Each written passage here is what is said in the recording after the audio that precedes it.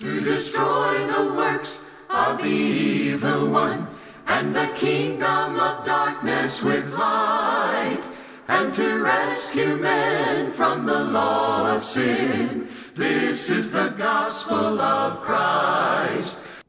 Our first question is asked in this way: is it scriptural for a woman to pray in worship when men are present? My friend, that's a very good question. And from the outset, we want people to realize that the woman has a valuable role in the church. God has given her specific duties. God has given her specific things that she excels at that men can't do as well. But friend, let's also realize that there are boundaries and guidelines and limitations as it relates to public prayer where both men and women are present. I remember recently someone telling me that they'd gone to a denominational service, and during the service, while there were men present, a woman just got up and began to pray. And it made them feel uncomfortable, and they didn't know exactly how the Scripture felt about that. Well, how does God define this in prayer? Is it scriptural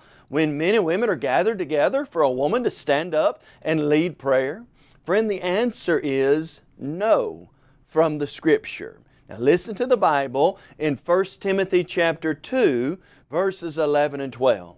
The Apostle Paul says these words: "Let a woman learn in silence with all submission, and I do not permit a woman to teach or have authority over a man, but to be in silence." In the worship assembly, when we are gathered together, a woman is to be silent, she is to learn in submission, and she is not to take a leadership role in which she has authority over a man.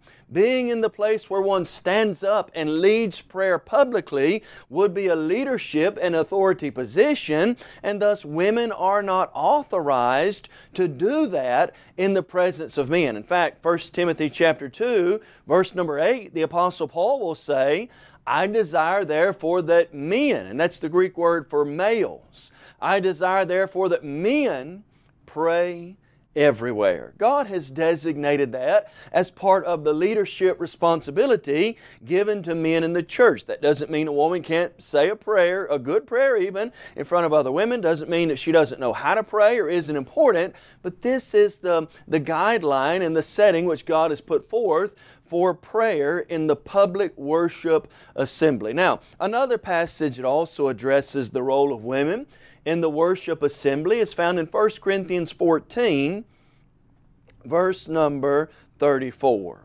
The Apostle Paul says, "Let your women keep silent in the churches, for they are not permitted to speak, but they are to be submissive, as the law also says." And so what about a woman preaching, or a woman standing up to lead prayer in a mixed assembly, or something like unto that? Well, friend, the Bible says they're to remain silent.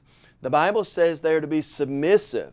The Bible says that men are to pray everywhere. And again, we're not saying women aren't important. Thank God for every faithful woman in the Lord's church who fulfills her role, who does her part to help the church, who is faithful in serving God in every way that is outlined. But friend, we want to be clear that the Bible does not say that women should take a leadership role in preaching or praying and things like that God has specifically addressed for men. And so this will be one of the identifying characteristics of the role of men versus the role of women. And are we going to go by what the Bible says and do these things? Now, I know as well as you do that there are a lot of denominational organizations where women will stand up and preach, or women will stand up and lead a mixed assembly in prayer.